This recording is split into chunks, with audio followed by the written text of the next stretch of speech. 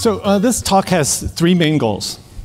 I want to give you guys all insight into and confidence in the Temporal Server if you're using our cloud server. And insight into our engineering so you can have confidence in our open source server too, because it's the engineering is a team effort at Temporal. The second thing is I want to show you if you decide to switch to cloud what you're going to get. Okay? Is there value in it? Does it, compared to the open source server? I also want to give you a little peek inside the server. Almost all of this conference has been sort of from the developer perspective, and the server just works, right? And sometimes it's nice to peel back the clouds a little bit and see behind the curtain, and so I'm going to do a bit of that. And so let's dive in. So starting with our goals, Temporal had an open source server when I started at the company. They were just building the cloud server, and they were running into problems with the open source server. In the Temporal environment, in the cloud environment, we have a lot more customers in one server running in cooperation. We have, so we have scalability needs that are different than the ones that you have running an open source server. We wanted to achieve a level of reliability that is hard to achieve in the open source server when you don't have a dedicated staff, when you aren't willing to pay the cost of the complexity that we are willing to pay. Okay, so that's actually the baseline of the open source server is when you have a team that is standing behind the server 24/7, 365, when you have a team that has a kind of training our cloud team has, you can do complicated things that add to reliability, scalability, protections against multi-tenancy. Most open source servers don't have to worry about that, and even improvements in things like latency. So those were our primary goals. All of these goals exist in all these different dimensions that aren't necessarily obvious on the surface. So for instance, latency. You want it to be fast. Okay, well, what does that mean? Some people, all I care about is how fast I can start a workflow. That's actually a very important use case, and starting the workflow, many people literally don't care how long it takes to run as long as they are guaranteed it's started and guaranteed it will run. After that, who cares? Other people, I need to send it signals, and each signal needs a response right away, and that's a different kind of latency, and some people care about the end-to-end. So, I could have this spiel. In fact, I could spend my whole, talk on just these goals and the different dimensions in which they exist, but that'd be a really boring talk. So I'm going to move on. I do want to mention that when we started this project, a lot of people told us we were crazy. There were only about 20 engineers in the company at the time, and here we are setting out to build our own database. And because what's the slowest part of the server? Anytime you're looking at any computing system, usually the slowest part is where are you doing your storage?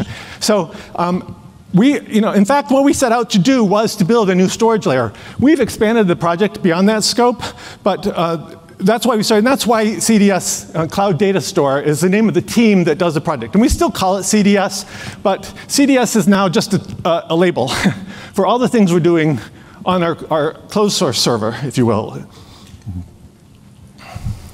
So, but we wanted restrictions because we believe in open source. So we set out with some specific rules, okay, that we would not we were going to stay source code compatible if we could possibly do so in any way. So if you write workflows and you're running against open source, you're running on your development box, those same workflows will work in cloud.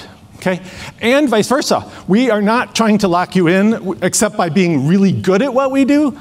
So if you write workflows and you're running them in cloud, and for some reason you decide you want to run those same workflows in an open, or hosted yourself in an open source server, you'll be able to do that too. They may not run as fast, that's my job, and they may not be as reliable if you don't have the staff and the training that our cloud team does, but they will work. So what are richer capabilities? What do we let ourselves do? Well, enhanced, obviously, the ones I mentioned before, enhanced reliability, enhanced scalability, enhanced speed in all the different dimensions, and things like fairness. You might have richer options in terms of task processing into priorities, for instance. It's not there today, nothing that's in our cloud CDS that gives you that, but we consider that within scope. I think it should be obvious now why we can't just ask, give you CDS and say, oh, well, you can run this. It's incredibly complicated system compared to the open source server. As you saw Sergey's talk yesterday, just the deployment scheme for cloud or our cloud server is order of magnitude more complicated than just running an open source server. Finally, we by virtue of the fact that we're willing to undertake a lot of complexity that we don't want to put out onto our customers, we can tailor our server to the specifics of the task, right? It's like a Formula One car. If, you can't get a car that's going as fast around the track as a Formula One car because it gets, Formula One cars, they couldn't go over bumps. They couldn't go, in fact, if it's an Indy car, it can only turn left, right? If you're willing to specialize, you can get efficiency, okay? We did that in the CDS team to our server. And I'm going to talk more about exactly how we did that here. So while I'm talking about the server, it's good to have a decent picture of what the server does. It's not actually always obvious to people, especially if you're sort of on the development side of things. So I'm just going to take a look at the simplest possible workflow, see what's the server doing here. Okay? From your perspective, you're starting a workflow, you're starting an activity, you're handling tasks, you're sending signals. The server is doing the following: update, update, update, update.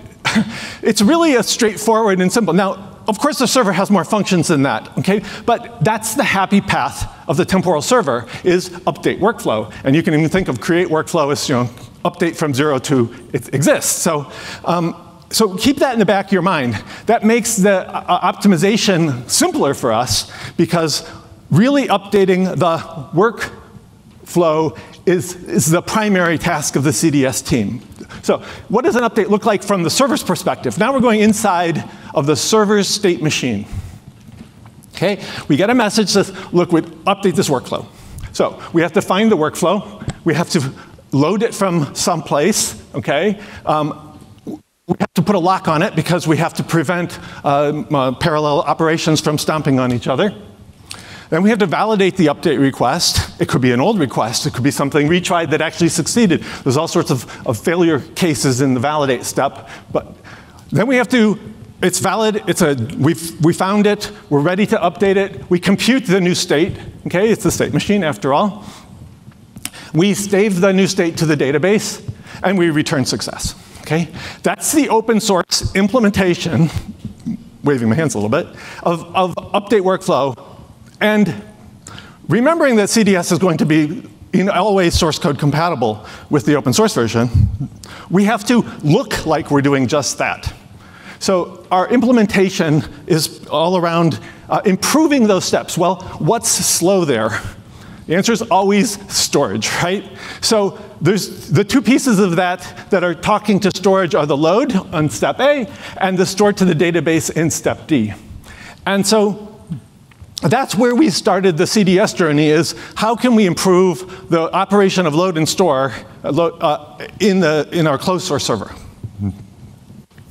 So in general, we did the usual things, right? None of this is sort of rocket science today. The techniques for speeding up a distributed service, cloud visible service, are pretty much standard at this point. You use a write-ahead log. You use you coalesce writes. Right? You have a better caching, and you optimize distribution of work. Okay? We did all of those in CDS team. Okay? Focused first, of course, on the load and the store to the database. Now, so the database layer underneath the temporal server architecture is already pluggable. You guys can go build CDS if you want. It's just a little bit of work, I promise.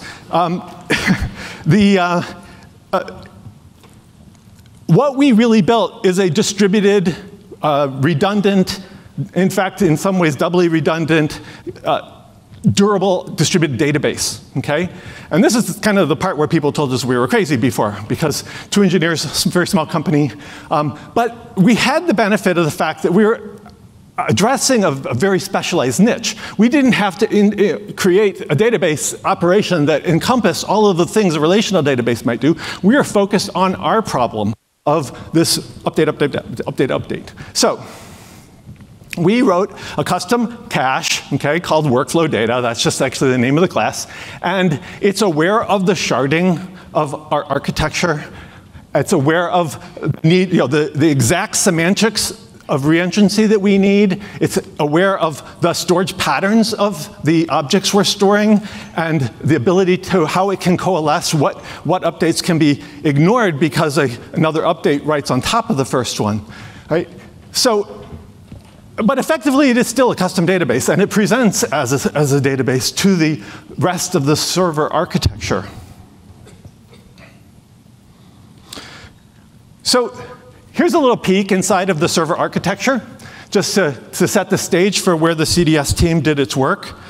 This is, in a sense, this is temporal global architecture. You've got the green application layer on top. That's where your workers run. That's where all of the client code runs. And then inside the dotted line at the bottom, we've got a set of machines handling front-end tasks, handling the connections right there.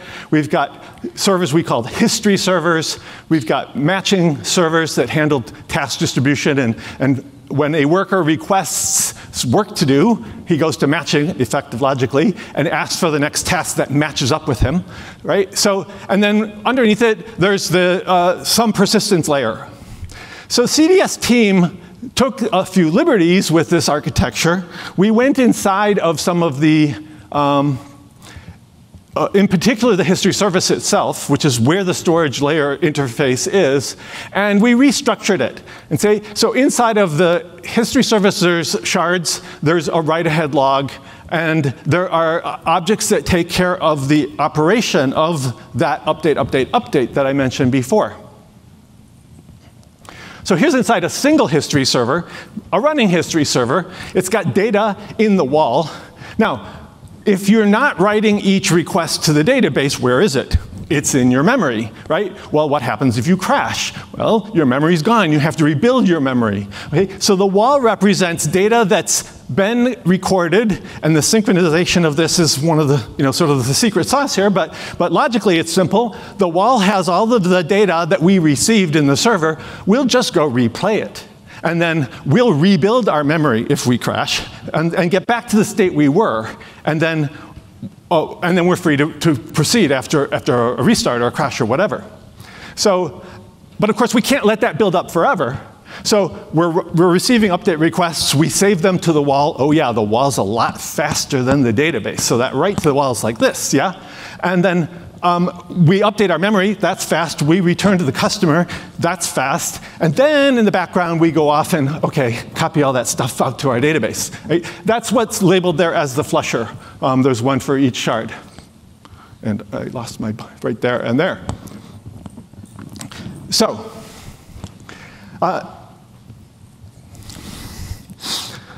so this is what we call it a mutation inside Temporal, but it's an update that I mentioned before. This is what the new update workflow looks like. We still do a lock and load. Oh yeah, it's in memory a lot more often now, so that load is faster and reduces load on the database. Okay, the validation step hasn't changed. The recording to the wall, like I mentioned, is fast and efficient, and we'll talk a little more about that later. We compute the output state, that's the same as before. We update our memory cache, that's super fast. We return, there's no store to the database in this chain. And that store to the database is the bottleneck in both scaling in terms of, both in latency terms and in throughput terms for the Temporal open source cloud architecture. So,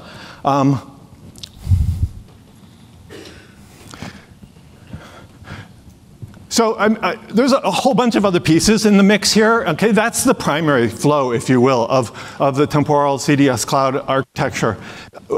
We wrote our own wall. We have started out with a open source version from a company called Pravega. Nothing wrong with them as a product, but we are only using 10% of their interface and of their implementation. So there was more complication there than we needed. So we started out with that, but then we went and wrote our own very dedicated wall, following in some sense the same principles most walls do. Write it down 4 times and then return 3 of them succeeded, you're good to go.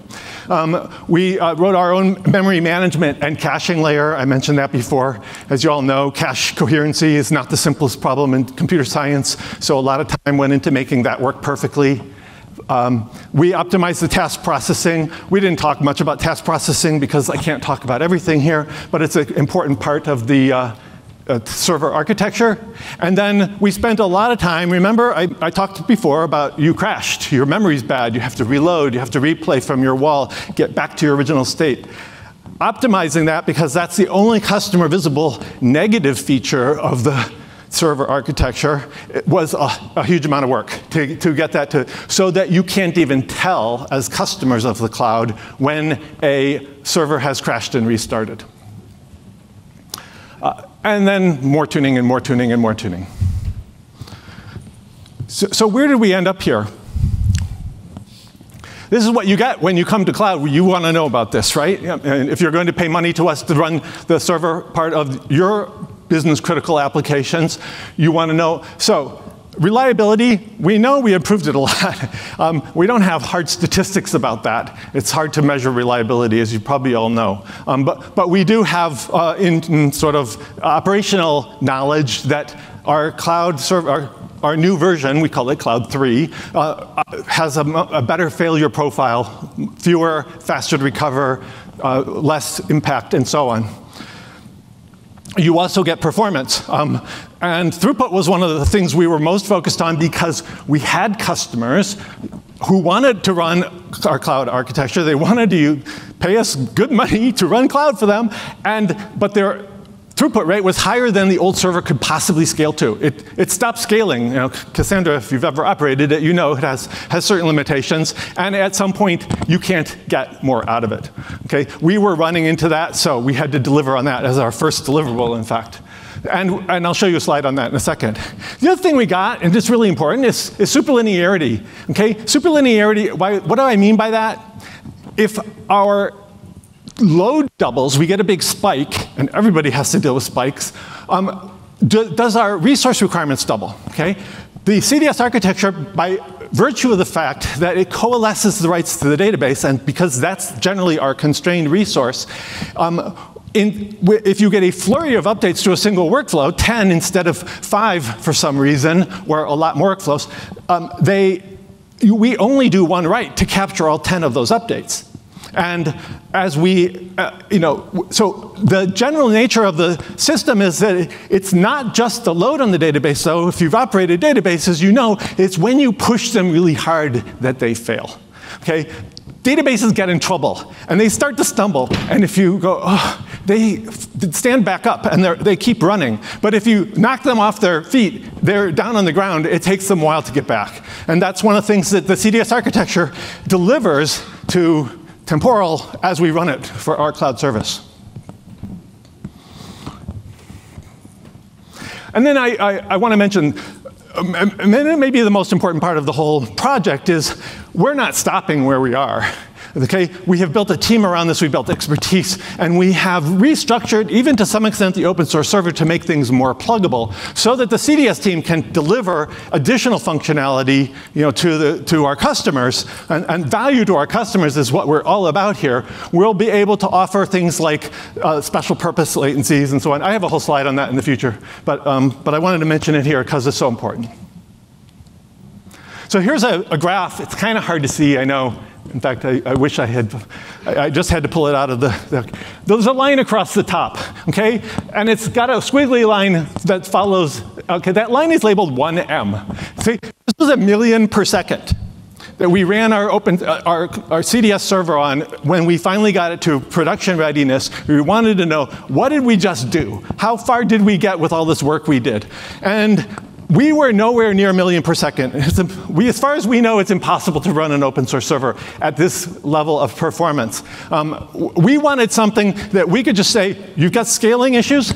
That's not a blink for us. We don't have to even try to handle the load you want to put on it. So people come in and do load tests against our server, and they're okay, we're going to do 10,000. And we're like, okay, fine. And the million per second ran stably for 15 minutes. We had some problems with the worker side of the tuning to make sure we were delivering a million per second load. But we had no problems handling the load. We didn't run out of gas here. We didn't even run out of linearity here. What we ran out of was money. This was cost about $80,000 a day to run this test. So we got to a million after a couple of days of tuning, and I'm not saying we didn't have any bugs we needed to work out, but we got them. And we delivered this, and we said, okay, enough pain. So what are we going from here?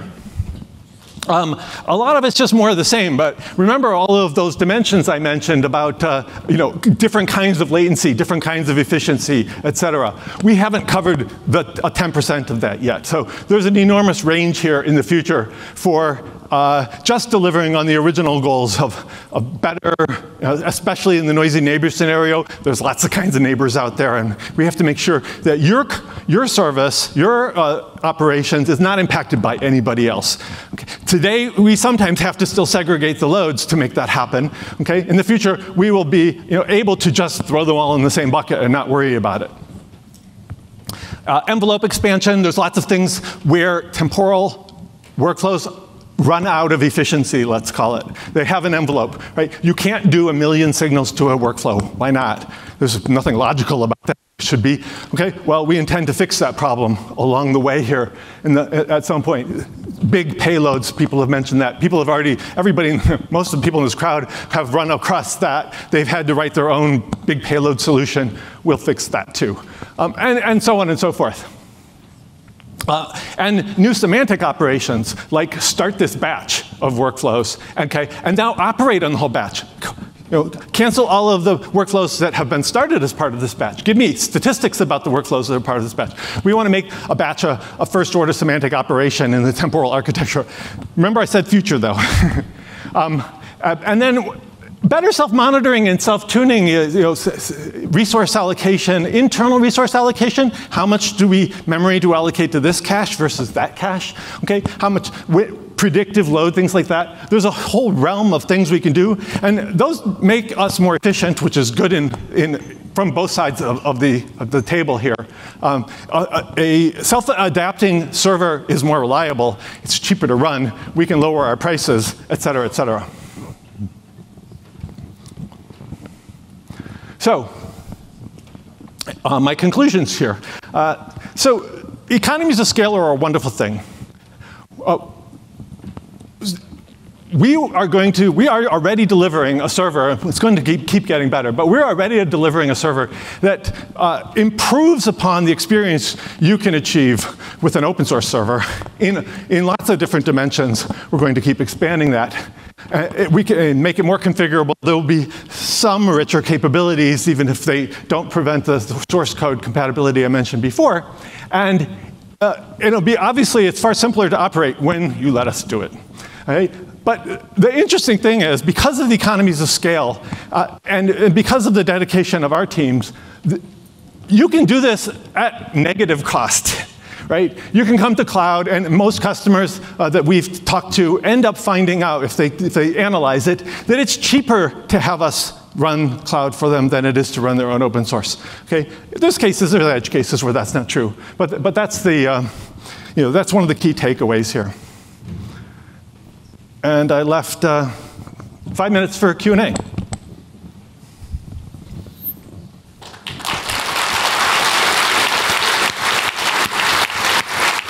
Thank you, Paul. Thanks, Paul. That was great. I had a little bit of flashback into my database world, but I'm good. And honestly, it's funny. We have a talk in the next set of talks about large payload service. That's actually what the team at Datadog is trying to fix that too. So. That's the workaround version. Exactly. Yeah. So Grant from the Datadog is actually going to do that. Do we have time for like 1 or 2 questions? Are there any questions from the crowd? It was pretty deep in the weeds of temporal and storage. Yeah. Any database people in the crowd? Oh, right here. I think. Thank you, Alana.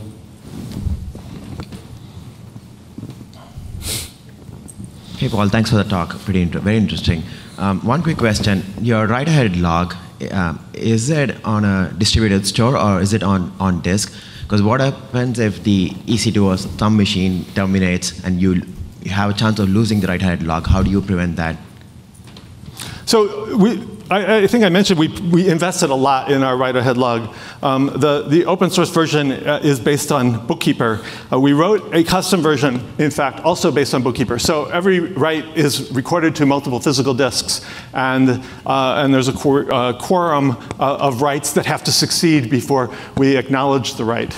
So it's fully distributed and fully persistent, and it scales really well. The other thing we did was we worked quite hard on making it more, so I called it in my slides doubly redundant. We wrote a layer that automatically fails over our entire write-ahead log infrastructure to a backup set of write-ahead log machines, so that in any kind of failure scenario or software upgrade scenario, or even, well, it already expands in capacity terms automatically.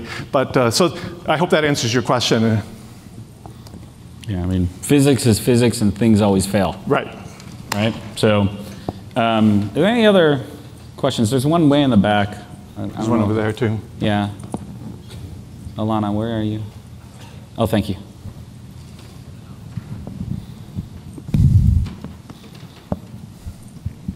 So kind of related to the previous question, is it regionally fault tolerant, and do you use this for namespace migration and failover? The namespace and I'll answer the second question first. For migration, the migration layer of the temporal architecture is orthogonal to the storage layer. So everything I just said has nothing to do with it. It's running, so we do migration means you've got old cell and new cell, right? You're moving your traffic and your histories and so on. And so in the migration case, both of them have an underlying store running the CDS architecture. And you could think of the migration as happening at the application layer, where we migrate the workflows based on migrating the events of the workflows from old cluster to new cluster. We do use that same technology under the covers for migration as we do for our new global namespace product. Okay? And global namespace can run across regions. Okay? Today, you can't migrate. Today, we can't migrate from region to region. But that's a feature coming for the future. We just haven't had a lot of demand for it. Cool, and I think there was, yeah, right here, Alana. Thank you. I think there was one back there as well, somewhere. Hello? I'm just curious, how big is your Cassandra cluster to sustain this 1 million second load? We have, first of all, so I'm going to repeat the question. How does our Cassandra cluster support a 1 million per second load? Because I didn't actually say specifically, but you're completely correct, that underneath everything is still Cassandra in the CDS architecture. So we did a series of approaches to optimize Cassandra underneath the cluster, which I sort of kind of have to wave my hands about a little bit just because they're intricate and complicated. But so we run a specialized version of Cassandra, and we have optimized the write pattern. And that's really the primary thing. Remember that in 1 million per second, you have by nature fast, short-running workflows in some sense, right? And so multiple updates to a single workflow only end up with one write to Cassandra. And that's the biggest factor. That's something like a factor of 7 to 1. So 1/7 of the load is already less than, already dramatically decreases the need for scaling Cassandra. But then we also scaled it in our own ways. Cool. What's not complicated about Cassandra? Yeah. That's another totally other story. Was there anything else? Was there any other questions? All right, well, oh, right here, sorry. Is it possible to go from open source hosted instance to cloud and also vice versa? Say that again. Is it possible to go from open source first and then later migrate to the cloud? Yeah. Yeah, and then we can also migrate from cloud to the self-hosted. Right. So migration from open source to cloud is something that we're currently working on. It's not yet been delivered as a product. We have a migration scheme. We have, in fact, more than one. But and they'll all move your traffic, if you will, from an open source cluster to a cloud cluster. But they don't work very well with running workflows and continuous load on, especially at a high level of load. And so now that feature is built into global namespace if you want to think about it that way. So we are going to be basically reconfiguring our global namespace technology to allow us to migrate fully loaded server running in production from open source to cloud. And then we will also implement the ability to run backwards too, because we believe in that. But no promises on dates for either of those. Yeah. And there's members of the engineering team here that are happy to talk to you about. We talked a little bit about that in the global namespace conversation in the keynote yesterday. I know Tushar from the CDS team is here. The whole world of the cloud team is here to talk about that. So we're happy to talk more about that. But it's definitely directionally where it's headed, right? You could imagine failover between regions seems very similar to same sort of thing as traffic problems, right? So we are out of time. We're running a little bit late because we started 10 minutes late again. Oh my God. Yeah, that happens, The trains don't run on time all the time. So we're going to start back again at 11. We're going back to the 3-room configuration, so we'll be here, and then the 2 rooms upstairs. If you weren't here yesterday, you go out the door, take a right, and just keep curving right, go up some stairs, and that's where the other 2 rooms are. But thank you all very much. Thank you, Paul.